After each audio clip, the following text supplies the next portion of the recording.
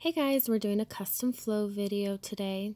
So this first brow we're working on, we're actually going to be building below the brow, and the other brow we're going to be building above the brow. I'm also using a nano blade today. This is a 0.16 millimeter blade, super tiny. So what I'm beginning, what I'm doing right now is actually just tracing over where hairs already are. So I'm just following in this center area. I'm just tracing exactly how her natural hair is already flowing in some nice V patterns until we get to the strokes that are flowing sideways. So I'm basically just completing my zone 1. If you have to make up that area, I like to usually draw the stroke flowing sideways and then go back and make it up. But it's pretty easy just to jump right in if you've got a good amount of natural hair like this. So what I'm doing now is just kind of continuing on. And as you see, basically exactly how her hair is flowing, I'm just throwing in these nice little strokes that are really thin. And they just flow with her natural hair. Sorry, this was a very chatty client, so I had to voice this over because her talking was a little distracting. So if it looks like she's chewing gum, I have people tell me that sometimes. She's not. It's her talking. Okay, so I'm now to the area where the hair is flowing sideways. And her entire brow, this entire brow is flowing sideways. Very few of her strokes are flowing downward. It's more at a sideways pattern. And so that's another reason I want to show you her as a model. So if you really create some upward strokes or downward strokes in her brow, you're going to get the hashtag going on. So with super side flowing brows, I tend to start with the edges and then kind of work into the center. And this is not, as you know, how I normally handle brows. I like to define my center and then fill in the top and fill in the bottom. But when they're really, really side flowing, I find that making sure that those edge strokes are really moving sideways, it actually is easier to do those first and then fill your center. So as you see exactly how her hair is flowing, all I'm doing is short little strokes in V patterns. So I'm not reinventing the wheel here at all. And I'm filling in where her hair naturally is, and then once I get to the area that it isn't, then we'll have to go ahead and make up a pattern. So her hair is continuing to flow sideways, so I'm basically starting where her hair is naturally flowing right here, and then I'm just continuing on like that hair was, if those hairs were to grow longer. So I'm just gonna drag that out.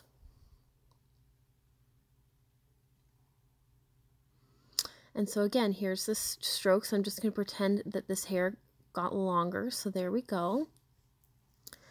So now what I'm left with is kind of some V's and W's on this edge. So I'm just going to kind of feather in some strokes to fill this area using V's and W's. This is really the only area I have to make up, guys. Everything else, I was literally just following her hair. So I'm going to do one, create a V, now go in and make my Y. And then I'm going to make another Y off of that. And one more just little blender stroke. And a blender there. And then on second pass I'll look and see. I'm sure there's going to be a few more blenders.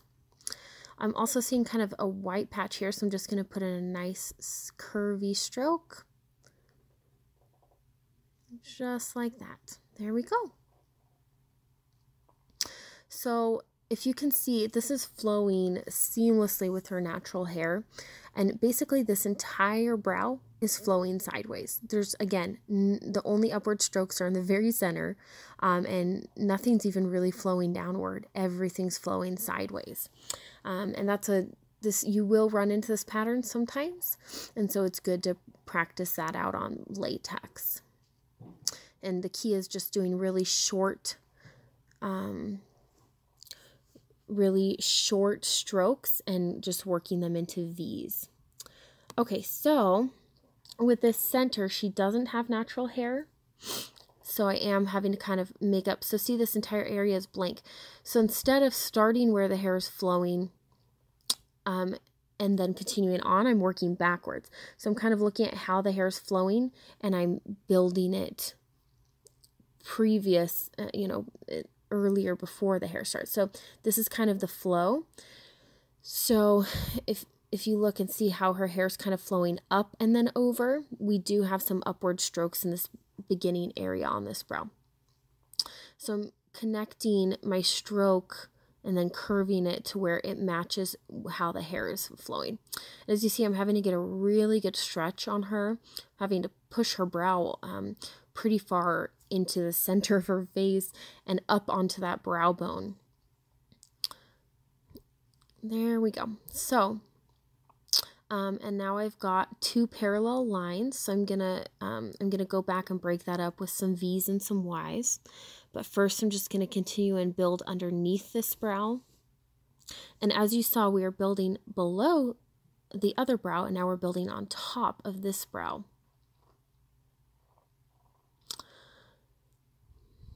And see, if you do these little short strokes, it's really easy to do little blender strokes to fill the space. Okay, so I'm gonna go ahead and space these out a little bit and then go back in and fill. There we go. And there's a Y right there. And then I'm gonna have that just flow into where her natural hair is going. And another one. And another one.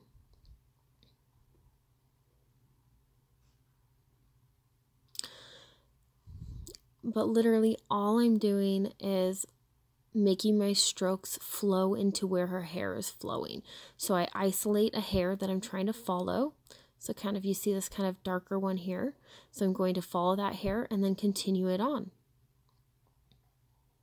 And here's another one. So I'm just going to follow that hair. And again, when I have super side flowing brows, then I do the edges and then build inward. So there's a hair, and I'm going to make it go longer. And then this area, obviously there's no hair, but I'm just kind of, this is where I do have to kind of make up a pattern to fill where if she did have hair, how I think it would flow. So again, now I isolate a hair and how it's flowing. And here's another hair and how it's flowing. And another. So isn't this funny? Like, you would think that this would be difficult, but honestly, somebody with pretty dense brows like this, you're basically just drawing lines over lines. And just when you're really following their natural flow, then once you get to this area, that's where artistry comes in a little bit more, and you just want to follow their flow pattern in, again, building with, I know I'm saying this a lot, but Y's and V's. There we go. And just always maintaining a really good stretch. And see, I'm really having to push and pull her brow over to the center. And I've got some parallel lines here, so I'm going to go ahead and start V'ing a little bit more. There we go.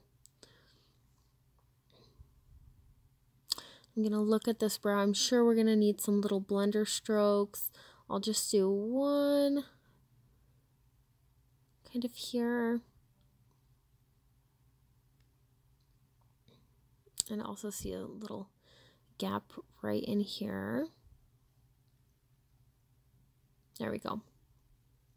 It's really nice too, because with the brow lock and everything, you can just really see that white skin of where you need to fill. And if you can get basically all that coverage in this first pass, then then your shape just turns out super killer. I mean, why spend a really long time on an outline if you're not gonna fill the space enough to make sure that you really maintain that outline? So just a quick scan on this brow. As you see, literally it's just flowing exactly how her natural brow is. Okay, so I'm just removing and looking for how much lymph is there too. If somebody has a lot of lymph after one pass, then I only do 2 passes, even if they don't get a lot of ink. And I'm having to stretch and pull her skin so much that honestly the brow lock isn't doing so killer through this first pass. Part of it too is that I left her numbing on just a little bit longer, and it kind of starts to break down the latex. Okay, but look at how much color we got on her skin. I'm actually really happy with this, so I can really easily see my strokes. Hopefully you guys can too. I'm adding one little blender in there. And other than that, I'm just softly tapping more pigment into our strokes. Just every once in a while adding in a little extra one. I am elongating this one. I think it needed to come just a little bit lower.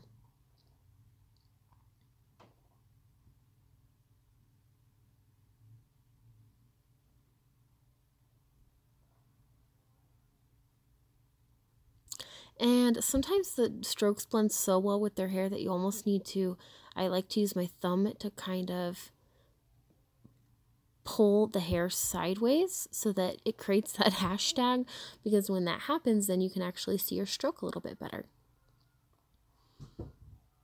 I can actually see these really well. Hopefully you can too.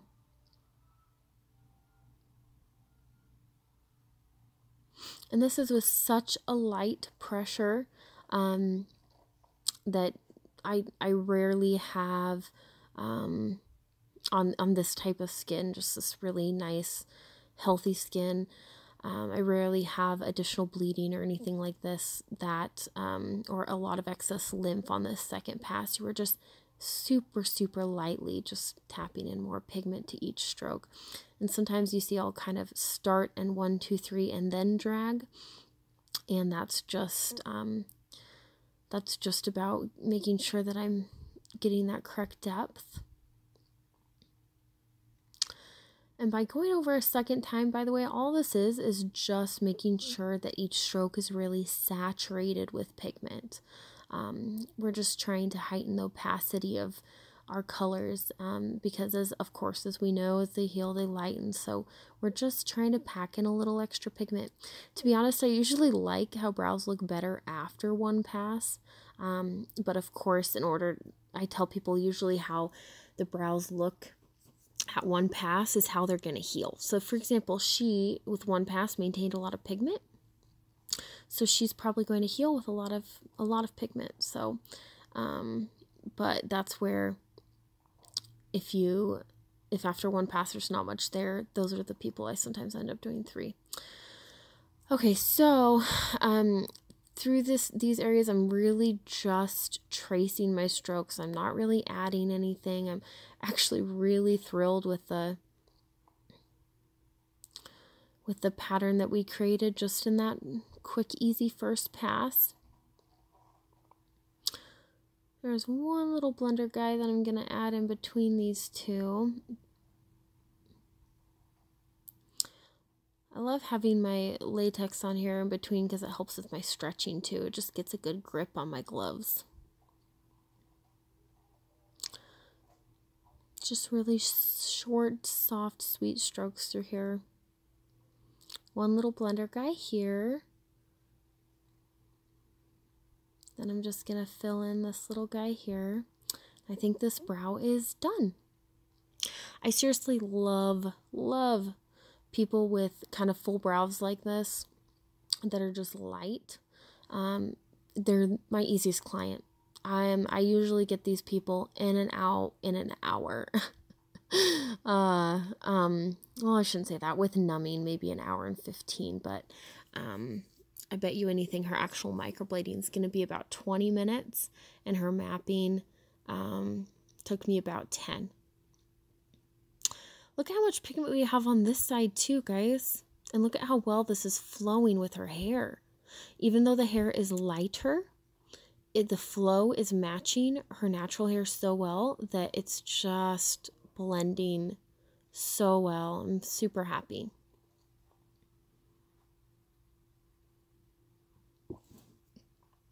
So we're just going to do the same thing.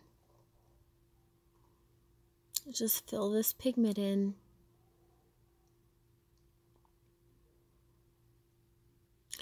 And I'm just checking, moving the hair to make sure that there's no little blender strokes I want to add or no little problem areas. But it's actually looking fabulous.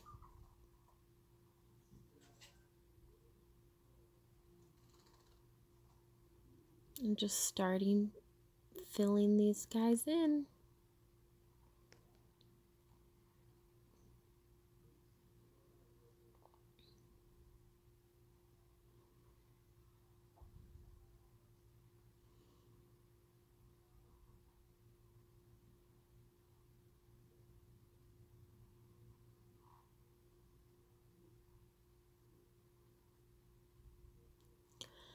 And even though they are flowing the same direction as her hair, I can see these strokes, mainly because where these strokes are starting, there's no natural hair, so it's easy to see where I need to go. And I'm really paying close attention to starting them at the exact same point on this bottom to get a nice clean line in the center of that brow, beginning of that brow. And I'm going to add one more kind of blender here.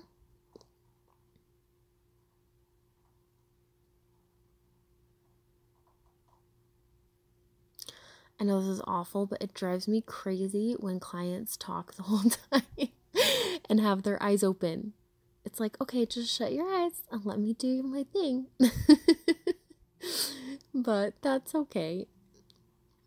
It was cute because I was kind of talking, explaining what I was doing, and she kept asking me questions. Well, why do you do that? And is this weird? And what about this? And she was wanting to know about the whole process. I was like, I am considering telling my models, like, okay, but you can't talk during the video. Am I allowed to say that? I could say that, right? Okay, so these guys are a little light. So I'm putting a little more pressure here, but I'm also going to add some blender strokes. Now, this is an area that I would typically add either some in-between soft blender strokes or some shading, simply because underneath the brow, it needs to be a little bit more defined than that top edge. You can build above a brow and pretty easily have those heal a little bit softer, and it's still going to blend well, but underneath, if you just do some kind of soft strokes in between like this, where they're closer than you would normally do strokes, but you don't fill those strokes, they end up healing as kind of some soft textured shading. So just those little soft baby blenders I was putting in between the lines I already created there, that's just going to heal as some little shading underneath there, give us some fullness. And through this side area, I'm really happy with where all these strokes are at. So I'm just doing my little soft kind of 1, 2, 3 pull, 1, 2, 3 pull technique just to fill my pigment. And sometimes I'll use my blade to push the hair left or right to be able to get to my strokes. All right, and that's my last one. So let's just kind of look at this brow and see if we need any little blender guys.